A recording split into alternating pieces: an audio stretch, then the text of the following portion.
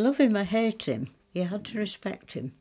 He was a wonderful leader for that time. It's what we needed, somebody to pull us all together.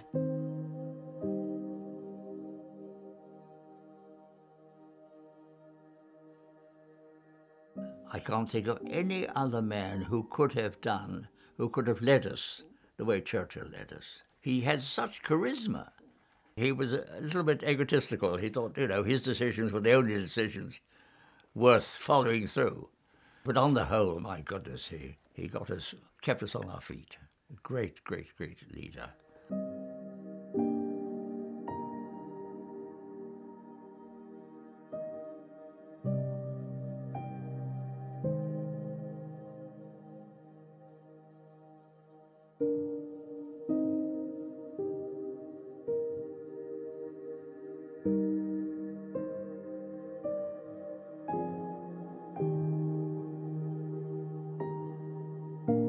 He was a brave man, and at a time when he had appeasers in the cabinet, and Winston Churchill had stuck out and he'd stuck by his guns when it seemed that negotiating with the Germans for a peace was the only way to go.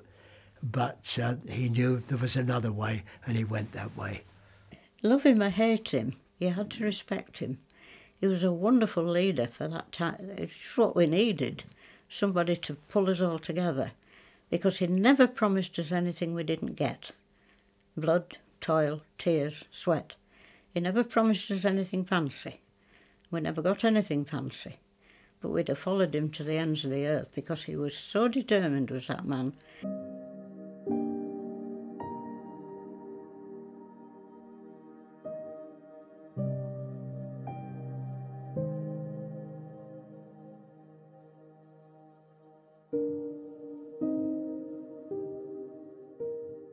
Our family admired Churchill tremendously, and he used to do these broadcasts. The whole family would gather round the fire and listen to, I think, every one of Churchill's broadcasts, and they were very inspiring, and I read them now about we will fight on the beaches, we will fight in the hills and everything. I think they made a great difference to everyone's morale. And Churchill from time to time spoke on the BBC French service, and the morale of the French shot up, because he would say, "Je vais parler français," and people found that inspiring. Oh yes, he was our hero too. Absolutely, yes.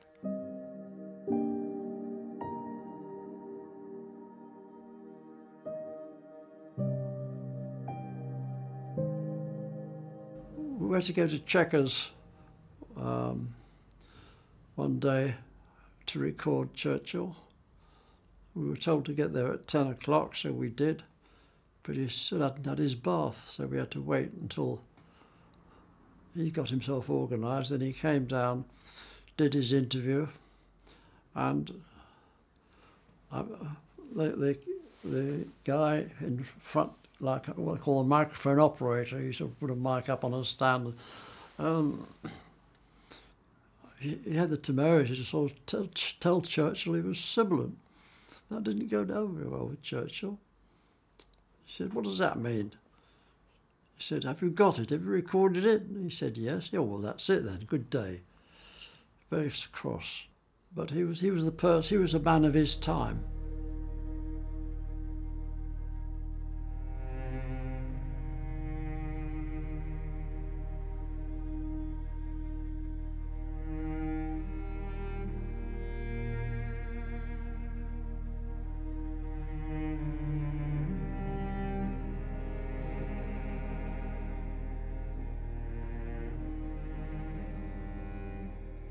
At the beginning of this period of warfare, it is on record that Germany initially were chiefly bombing industrial centres, factories and so on.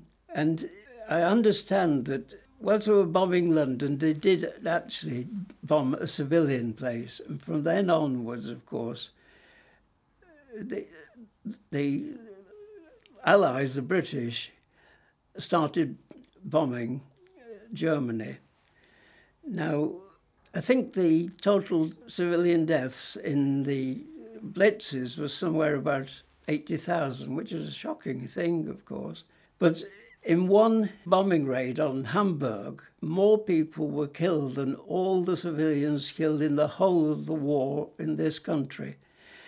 The principle of killing people just to achieve a political aim to that extent is just wrong.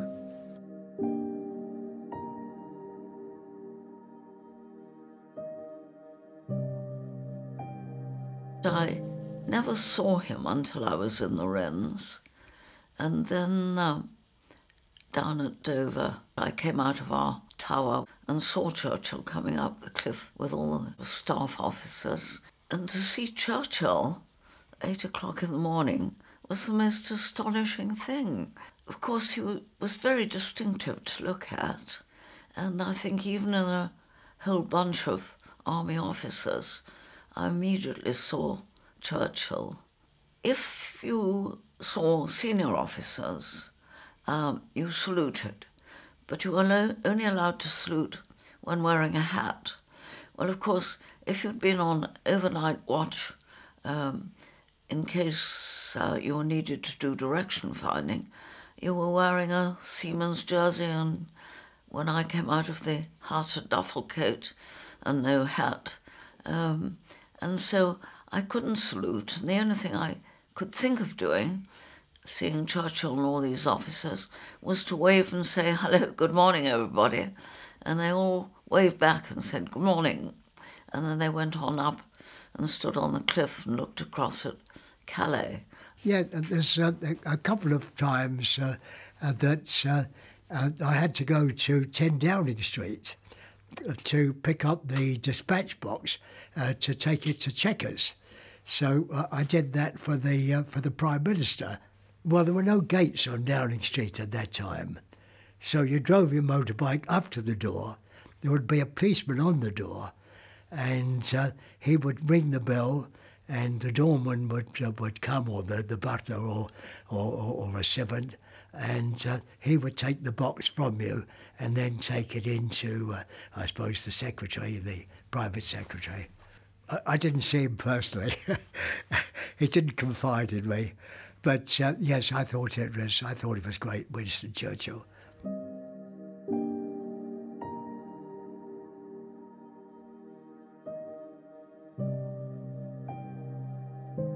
He used to come and he used to play a lot of music with my mother, I remember. That was almost at the end of the war, or just after the war, and he used to come and paint. And I remember one night that it was after he made a big speech, I think, at Blenheim. It must have been about 47 that he spent the weekend at Blenheim with Menzies, who was the Australian Prime Minister then.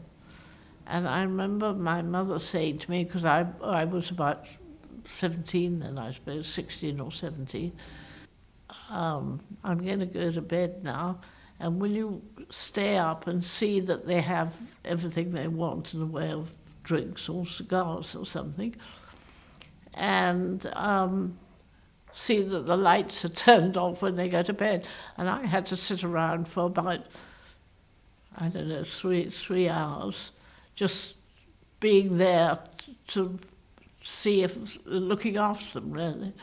And I suppose I should have been sitting there listening to all their words of wisdom, but of course at 17 I probably wasn't.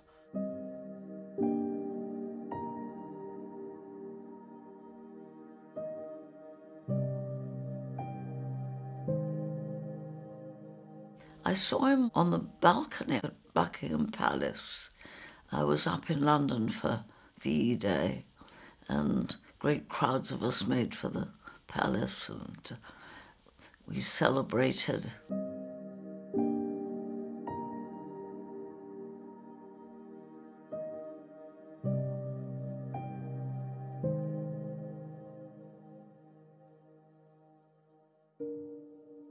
Churchill was going to speak at 3 o'clock, and they put the speakers in the Royal Square, and I desperately wanted to be down there. That was emotion you'd never believe. Everybody was shaking hands and smiling and laughing, and then suddenly we heard the loudspeakers starting to crackle, and you could have heard a pin drop, and we were all listening. I remember hearing the magic hour of 3 o'clock on that day, Big Ben, and the town church clock. It was just silent expectation. We were waiting for, I call him our hero of the moment, that was Churchill. And of course we listened intensely, and when he mentioned our dear Channel House, of course, it went out in a roar. Ha! Yeah.